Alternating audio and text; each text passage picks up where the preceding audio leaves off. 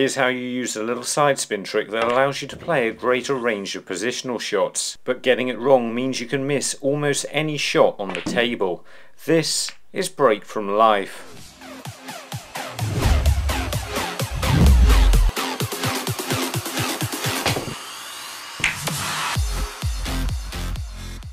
Welcome back, and if it's your first time watching one of our videos, then it's fantastic to have you here.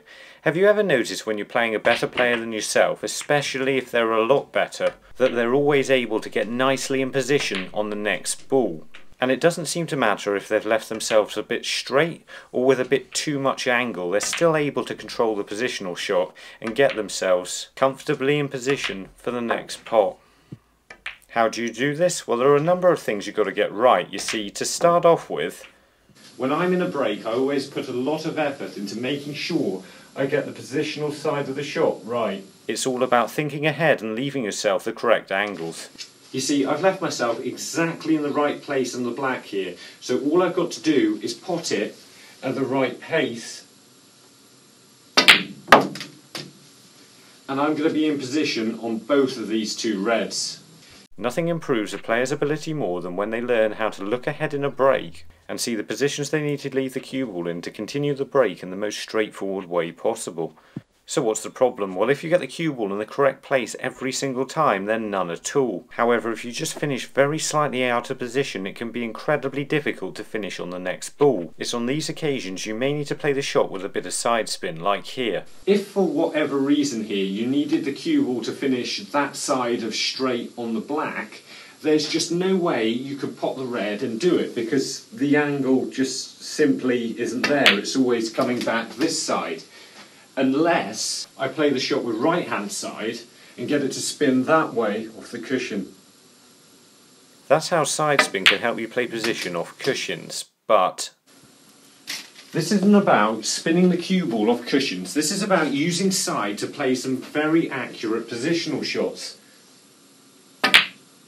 But first you need to know exactly how side spin works. Initially, side spin affects every shot in 3 different ways. The initial strike throws the cue ball offline from the opposite side to which you struck it. As it slows down, the spinning cue ball then begins to grip the cloth, pulling it more and more in the opposite direction. If you play any shot with side, you have to allow for these 2 factors, but they're not going to help us play better position. To do that, we're going to have to look at the effects of a spinning cue ball on contact with an object ball. I've set the balls up here so I can only really strike the yellow to run straight along the bulk line. If I'm very slightly out, I'll move one of the 2 reds so the yellow has to finish here, but by using right hand side I'm able to throw the yellow to the left of the bulk line, and by using left hand side I'm actually able to throw the yellow to the right of the bulk line. And this is exactly the effect we're going to be utilising. But first we have Hugo from Newton Abbot in the UK. So if we're throwing the object ball offline, we then have to line up the shots slightly differently. This means you can actually change the angle required to pot the ball, allowing you to make straight shots break wider, and allows you to make angled shots seem completely straight. So what do you need to be able to do to make this work? Well, let's say I'm slightly too straight on the black like this. Now, what I can do here is play this shot with a tiny trace of right hand side, and that will allow me to play the black slightly wider than normal, giving me the space to get the cue ball nicely on the red. The side spin means I have to play the black at a slightly more aggressive angle than normal to pot it. As I said, you can also use it to help straighten up shots as well. Now I've got way too much angle on this blue to hold for the pink, so I'm going to use left hand side to hopefully straighten it up. This time the side spin means I can strike the blue slightly straighter and still pot it. Being able to widen and narrow the potting angle like this can seriously benefit your game, because you'll have a greater number of options open to you when the cue ball lands in an awkward position. So here's exactly what you need to do to make it work. To start off with, work out which way you want the cue ball to go. Left hand side will make the cue ball move to the right, and right hand side will make the cue ball move more to the left. Once you've worked this out, you need to play the shot to pot the ball, because if you play the cue ball to spin the object ball, you'll miss almost every time. Nextly, you don't actually need that much side spin. If you're trying to widen the angle, for example, you only need really a tracer side spin, because this shot works surprisingly well if you play it with a fair amount of power, and there's less of a risk of you missing the shot. Ante is from Solin in Croatia. Now in fact this effect works more and more the harder you strike the cue ball. However, you have to be really careful, because it's very easy when you're doing this to miss the pot. What you really don't want to be doing is playing this shot when you're going to the table cold. Whether this is because you just started playing or you haven't had a good chance in a few minutes, you really want to wait until you really have a feel for the table before you start playing shots like this.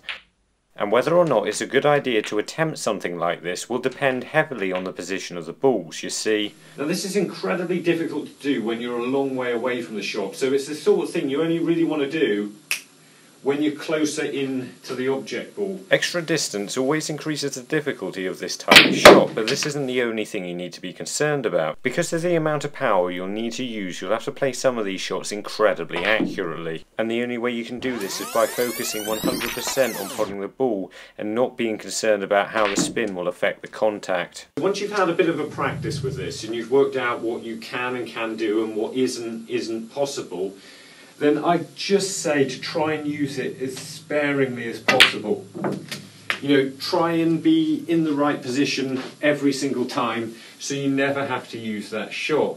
But if it does come up, you'll have a shot you can possibly play. And that's what this game's all about, having answers to every single shot on the table. Abdullah is from Baghdad in Iraq.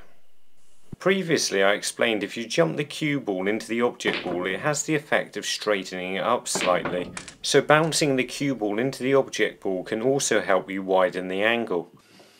Again, this causes the same effect, and really it's a lot easier to do. Essentially what I'm just going to do is bounce this blue in, and that's going to allow me to get on the red. Just by striking down on the cue ball a little bit, I'm able to severely widen the angle. And this can be a lot simpler and less risky way of playing the shot, because you don't have to worry about side spin. All you need to do to make this work is strike down a little bit and make a small angle into a big one. But if you really want to widen an angle, you can of course use both of these effects together. If you want to find more tricks to playing snooker, then why not try our snooker aiming practice trick?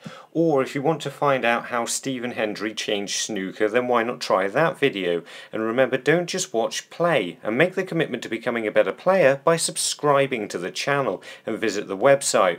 See you later.